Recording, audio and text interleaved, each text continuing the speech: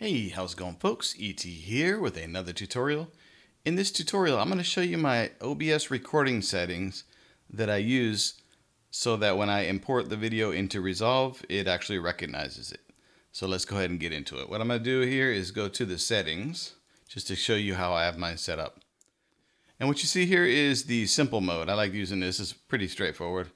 So in the recording area here, I have my settings to high quality medium file size.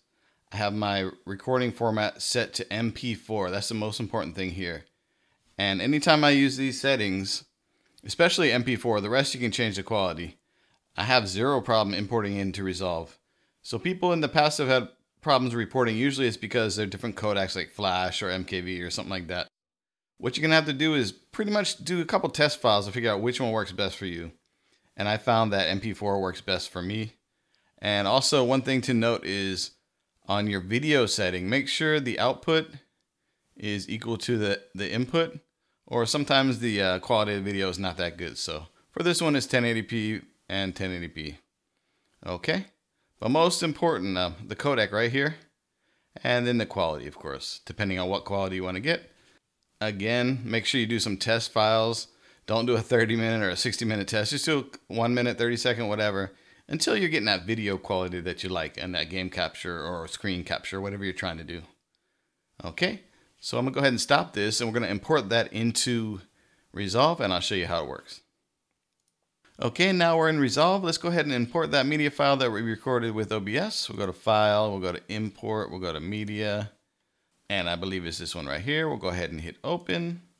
And depending on the file itself, the size, your computer processing power, this might take a little bit of time to actually see the video itself, but just give it a little bit and then you can actually drag it into the timeline here. And if you have a slower computer or if it's a bigger file, it might take a while until you can see it, but after a while, you will be able to see the file and navigate around in it. Like I said, in OBS, it's all about this setting here with your output and the recording format. I highly recommend you start messing with the MP4, do a couple short test files like I said earlier, and then you can mess with the quality, decide if you need higher or lower. You can also go to the advanced settings, but that's on you. But basically, it's all about the codec.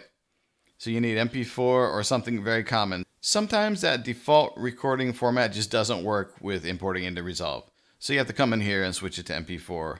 And again, do a quick test one first before you waste an hour or 30 minutes or whatever. And then get it, get it nailed down exactly how you want it. And from then on, you don't have to change it.